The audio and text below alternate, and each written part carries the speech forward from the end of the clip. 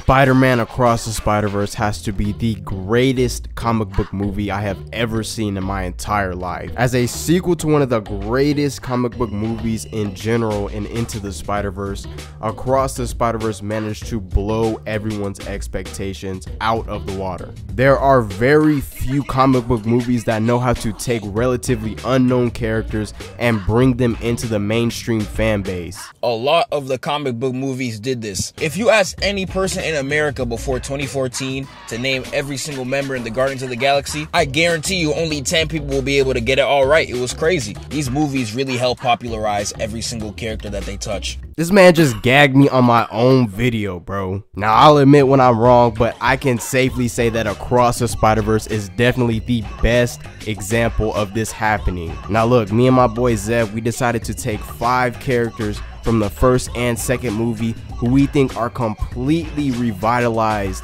in the comic book medium now. First up on the chopping block, you already know I gotta start with my boy Miguel O'Hara, aka Spider-Man 2099. Now, our boy Miggy is a very interesting character because Spider-Man 2099 really only had one good comic book run from the 90s. When he was first introduced, Spider-Man 2099 was a very popular character, but as the years went on and on, he kind of fell into this obscurity. He really only came back into the limelight with the games Edge of Time and Shattered Dimensions, which were released well over a decade at this point. Across the Spider-Verse managed to take this one obscure Spider-Man character who has one of the most fire Spider-Man designs of all time, and they completely one-up themselves with an even more fire design. When he was first revealed for Across the Spider-Verse, all the ladies on the internet were going absolutely crazy over my boy Miggy. And it's like he himself knows that his new design is tough as hell, bro. I'm not gonna lie. I'm telling you, he spends 90% of this movie just standing there. Like he getting ready for an IG pic or something. Like, we get it, bro. You tough. Something about that neon lighting scheme in the Spider-Verse art style is just... it's just so perfect. They really boosted my boy's entire flow, bro. These Spider-Verse movies are the literal perfect example of taking a comic book character and completely rejuvenating their design. I wouldn't even lie, the directors of this movie must have chose the greatest character designers on planet Earth and trapped them in a room and gave them free reign to do whatever they wanted with these Spider-Man characters. And they absolutely cooked with my boy Miguel. They somehow managed to faithfully capture Miguel's character and translated it into the big screen. This is quite literally the best Miguel has been since the early 1990s. Across the Spider-Verse managed to perfectly convey how much different Miguel is from other Spider-Man that we've seen in the past. It's almost an exact replica of how he was in the first 2099 comic book run. Just based off his appearance in this movie, you can tell Miguel rose completely different from every other Spider-Man that you know. He takes things way more serious than any other Spider-Man that I've seen or read in the comics. But don't let this serious act fool you. There are so many moments in the movie where you just cannot take this man Miguel O'Hara seriously at all. And like I said earlier, it is almost an exact mirror of how he was in the comics. This man wanted to be so serious so badly when he first became Spider-Man, but he just could not pull it off. And I am so glad that the Across the Spider-Verse team managed to translate that perfectly into the movie. I'll be honest with y'all, I could talk about Miguel all day, but I have to baton pass to my boy Zeph so he can hit y'all with the next character in the video. I appreciate the baton pass, my boy. See, now me, I'm gonna talk about the Spot. I don't think I'm gonna take that long talking about him, but this man had the literal hardest glow up of all time. Now, the Spot is one of them random villains that they be making in them really old comics just so a superhero could beat them up. I don't know what they were smoking in the booth, but they really had Daredevil out here fighting Leapfrog. Who cooked this? And don't even get me started on Batman, bro. He's out here fighting people called the Kite Man. Like, man, no wonder comics was about to fall off, bro. You cooking stuff like this? But anyways, man, the Spot was one of them villains where, yeah, he gonna take over a whole issue, but by the end of the issue, Spider-Man gonna pack him in a spliff. In the comics, he was an underrated E-list villain. He shows up in the Spider-Man animated series as well, had his own episode and everything, but I'm not gonna lie, he gets packed because he trash.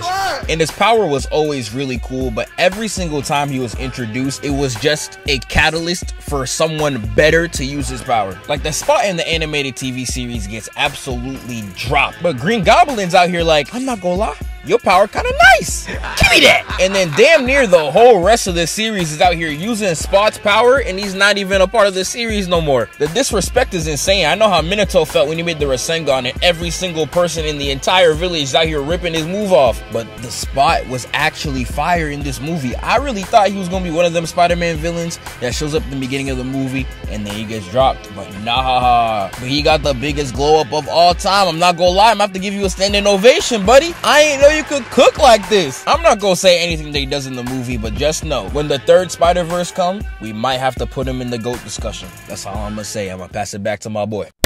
I'm back. Now you know I have to talk about the Prowler. Now I'm gonna say this in the nicest way possible, but ain't no way any of y'all knew who the Prowler was before the Spider-Verse movies came out. And if you sit here and tell me you knew who the Prowler was, not the Aaron Davis version, but the original version of the Prowler, That's cap! That's cap! That's cap! That's cap! That's cap!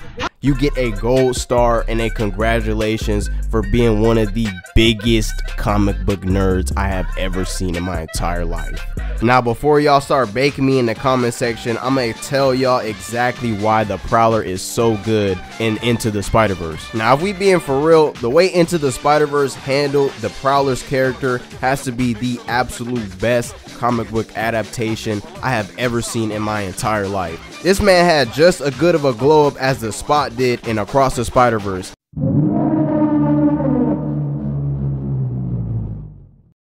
They took a relatively unknown character and completely changed almost everything we knew about him from the Ultimate version. And yes, the Ultimate version of Aaron Davis is trash. That shit is a two-pack of ass. I don't want to hear nothing. Everybody here can agree on one thing, and that is Into the Spider-Verse Prowler is so much better than his comic book variation. The way they treated the Prowler's character by making his relationship with Miles much more personal with the viewers is something truly special. They built up their relationship from the first minutes of Into the Spider-Verse, and it ultimately cultivated into Miles having his own Uncle Ben moment. It was similar but also different enough from Peter's own Uncle Ben moment to where it made Miles and the Prowler so much more special as characters. And if I'm being 100% honest, I think that their relationship with each other is probably my favorite part of Into the Spider-Verse. The way these movies treat their characters is something really special, because now almost every single casual fan of Spider-Man knows exactly who the Prowler is. The Prowler is so interconnected with Miles' own origin story that every time you think of Miles, you can't help but think about the Prowler too. And the Prowler is just yet another example of how these movies completely revitalize relatively unknown characters and bring them into their own spotlight. Now before y'all get tired of hearing my beautiful voice, I'm gonna send it right back to my boy Zeph so he can tell y'all about the next character. Alright, I'm back in. We gonna talk about my boy Miles. This one gonna be kind of quick, I'm not gonna lie. Because before Spider-Verse, I'm not gonna lie, Miles ain't have a lick of character, bro. He was just Peter Parker, but black. And I know them comic book executives were just laughing. It's like, yeah, we got a black Spider-Man. You like that, right? No. He's one of those characters that is defined by the fact that he is a minority, and that is basically it. I'm not gonna blame it just on Spider-Man because so many pieces of media does this, and I hate it here too. And this man Miles is black and Puerto Rican. They got a double combo, bro. I know them execs back in Marvel's office was laughing to the bank. And it's like, yeah, Miles was cool, but everything that he was in, they would just say how similar he was to Peter Parker because he wasn't his own character. But in Spider-Verse, he's actually his own fleshed out creative person. He's nerdy, but not in a Peter Parker way. And if you know me, you know how I'm beefing with that dork Peter Parker, bruh. That man be insufferable sometimes. He's dorky and corny, but not in an awkward way like Peter Parker. He got a lot of charisma when he's on screen, and he's very relatable as well. Very energetic lead, and every time I see him on screen, I'm like, damn, they really represented the exaggerated swagger of a black teen. I'm not gonna lie. Sorry, I had to get that joke in there, bro. who let IGN cook. But Miles is a great protagonist. His character arc in the first movie alone did more characterization for his character than his entire run in the comics. And Miles was a character for like, what, 7 years before that movie came out? This goes to show the love that the Spider-Verse team had, man. I'm not gonna lie. It's facts! It's facts! It's not facts. These sites is not facts. It's not facts.